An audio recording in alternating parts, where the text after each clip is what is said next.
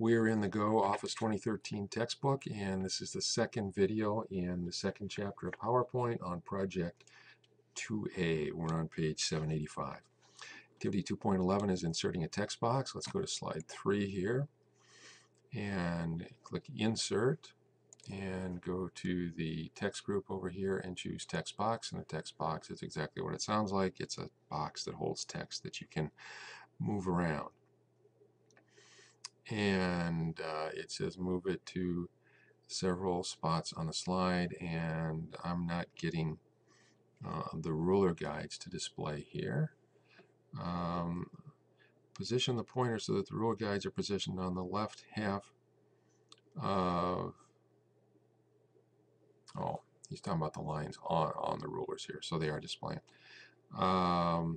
On the left half of the horizontal ruler at 4.5 and the lower half at 2. So left half at 4.5, which would be right here, and the lower half at 2.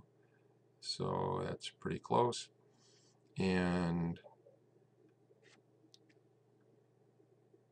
click once, and that'll give us a real skinny box. And we can type, there's a flashing I-beam in there, and we can type in that. So let's type if safety. Okay, we're going to have to make this quite a bit wider. Apparently it's not going to widen itself. So click in here. If safety is questionable, and it says as you type, the width of the text box expands to accommodate the text. Mine did not. If yours does not, then you'll have to widen it yourself. And I'm going to shrink this down now so it's similar to what's in the book. So there it is. It's just big enough to accommodate the text.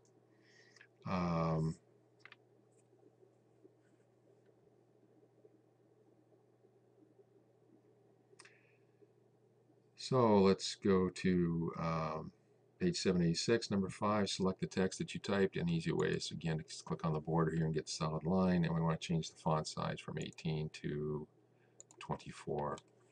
And now I didn't make the box bigger, so I have to make the box bigger so it all appears on one line like it does on the bottom of page 786. Okay, now we're in activity 2.12, inserting and sizing a shape. With slide 3 displayed, which is where we are already, click the Insert tab up here, and in the Illustrations group right here, click Shapes. And a shape that we want is a block arrow, so we want one of these. And we want the first one, which is an arrow pointing to the right, and we want to move that onto the slide, and we'll get a crosshair and move it to the ruler guides approximately 0 horizontally and the lower half at 2. So 0 horizontally and the lower half at 2, which is approximately right there. And if we click, that'll give us an arrow.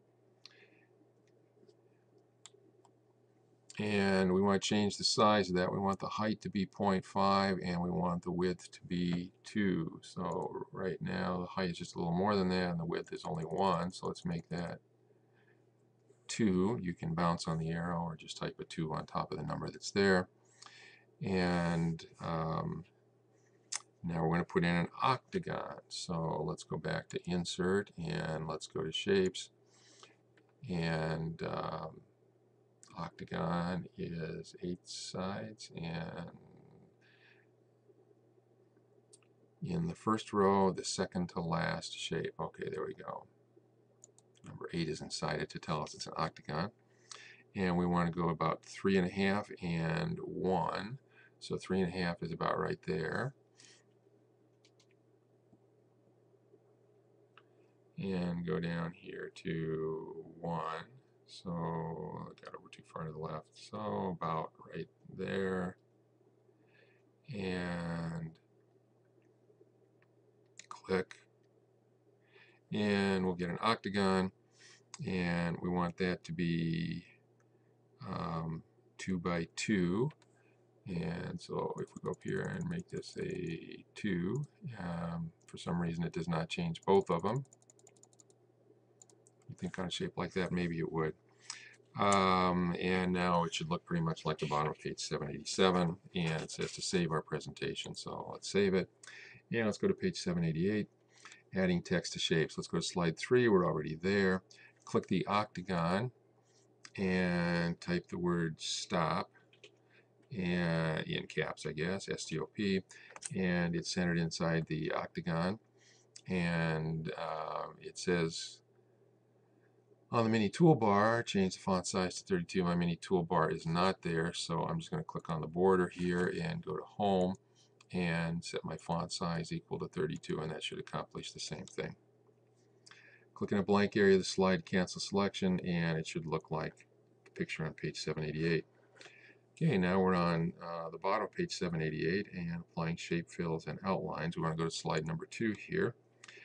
Click anywhere in the paragraph to select the content placeholder, and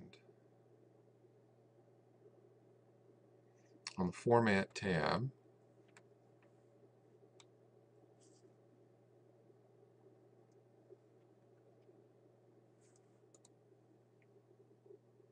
in the Shape Styles group, which is all of this stuff here, click the Shape Fill arrow right here. So we get choices for Shape Fill, and we'll do a live preview here as it moves over everything. And we want the 5th column, the 2nd color, which is a very light blue. And we also want a border, so go to Shape Outline here, and for a weight we want 3 points. Doesn't say anything about the color, so apparently black is the color that they want, and save your presentation. Okay, let's go to activity 2.15, using the eyedropper to change color. Let's go to slide number 6 over here and select the title text at Sensation Park. So select that, and in the font group, font color, and below the gallery, so let's go to the home, and in the font group, click the eyedropper.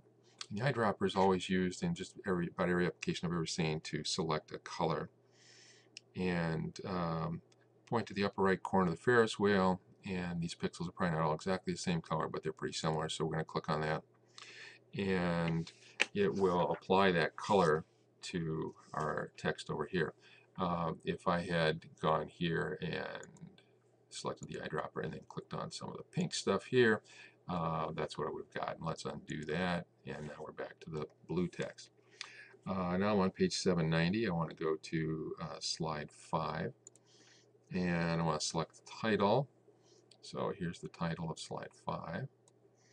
And on the mini toolbar, click the font color button, and under recent colors, so let's go to font color, and recent colors, I get pink there too. You won't get that unless you followed me doing the pink stuff.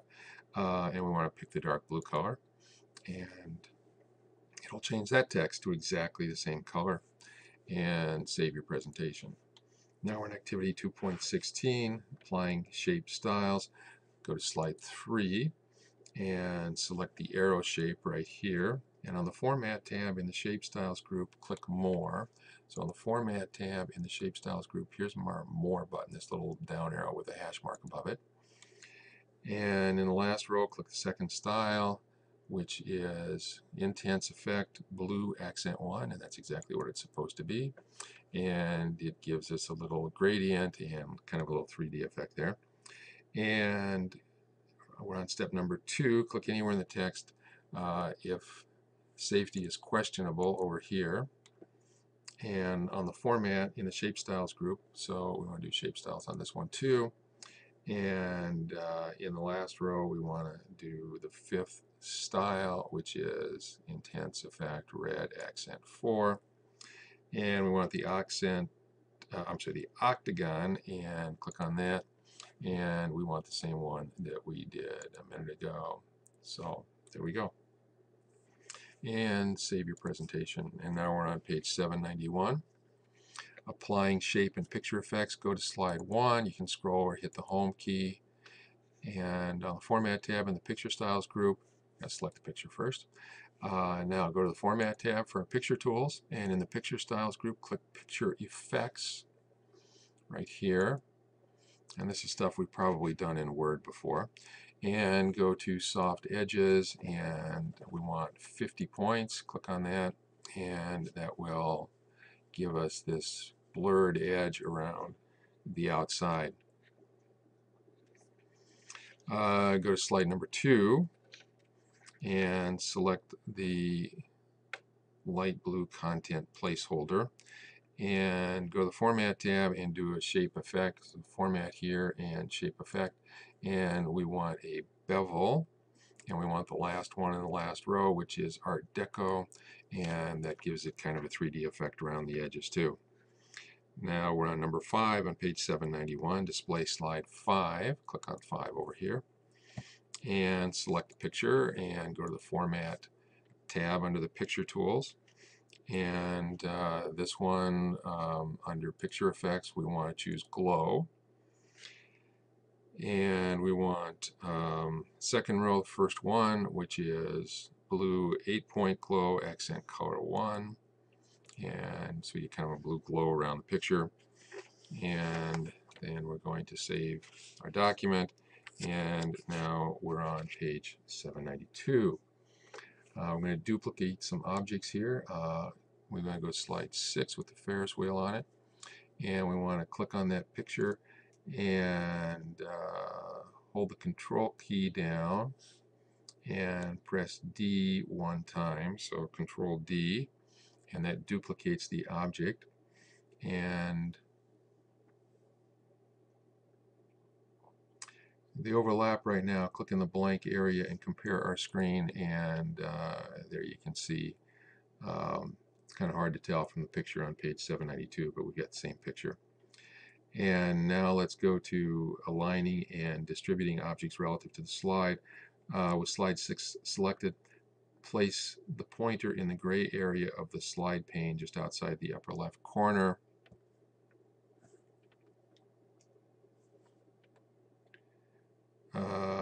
To display, okay, there we go. Drag down and to the right to draw a transparent gray selection rectangle, then closes both pictures. So there we go. Now we got both pictures selected. And now it should look like page 792 on the bottom. And now we want to go to the Format tab up here, which is still visible. And we want to go to the Arrange group over here, and we want to align these. And what I want to do is I want to align them on the left side. So now they're both aligned on the left.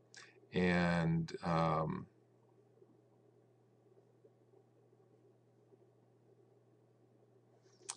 did I choose align to slide? I need to choose align to slide. And then align left. I think the same thing will happen here no matter what. With both pictures still selected on the Format tab in the Arrange group, click Align again and distribute vertically. So they're still selected. I got the handles, and align and distribute vertically. And that will spread them out so that they're equally spaced. Now, they're a little too big, so they're going to overlap here. But if they were smaller, they would, one would go to the top, one would go to the bottom. They would have an equal amount of space in between them here. Now we want to do soft edges on both. They're still both selected, so let's go to our Picture Effects and go to Soft Edges, and we want 50 points here, and that ought to put some space in between them. There we go. And save your presentation, and now we're on the bottom of page 793. We're going to align distribute objects relative to each other. Go to slide 3, and I want to click the text box, the arrow, and the icon. So you can either click and do like a control click here, or another way is to take the mouse and drag it around all of them. Now if the handles don't appear on this, it's because I didn't get high enough. You have to include everything, all of everything when you do this. So you have to make sure you get above and below and on either side of everything you want to select here, and then you'll get the handles. And let's go to our Format tab on Drawing Tool. Let's go to Align again. And I want to align the selected objects, and so they'll be aligned relative to each other rather than relative to the slide. On the Format tab in the Arrange group, click Align again, and align middle. And so they will all be in the middle relative to each other, which basically means they're all going to be lined up with the middle of the stop sign here. And then we want to distribute them horizontally. So now there's an equal gap in between here. And click any place, and we can save our slideshow. And now we're in activity 2.21. We're going to group objects, and with slide 3 displayed, we're still on slide 3. Click the text box and hold down Shift and click the arrow and the octagon so that all 3 objects are selected.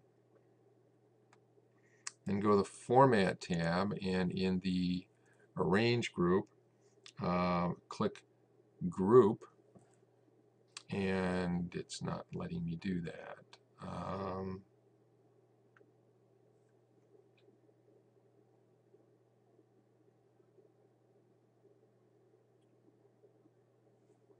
Say, let's try this,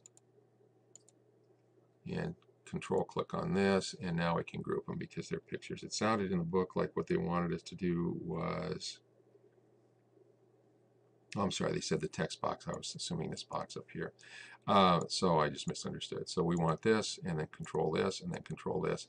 And now we can go to group here, and we can group them all together. And now they become one big picture, and I can select them and move them around any way that I want to.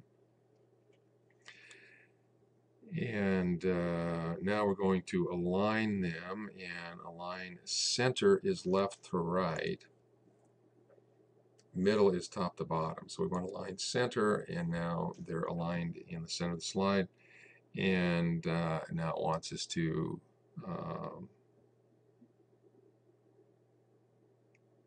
watch the slideshow. You can do that on your own. You can press F5, or you can go to your View tab and click on,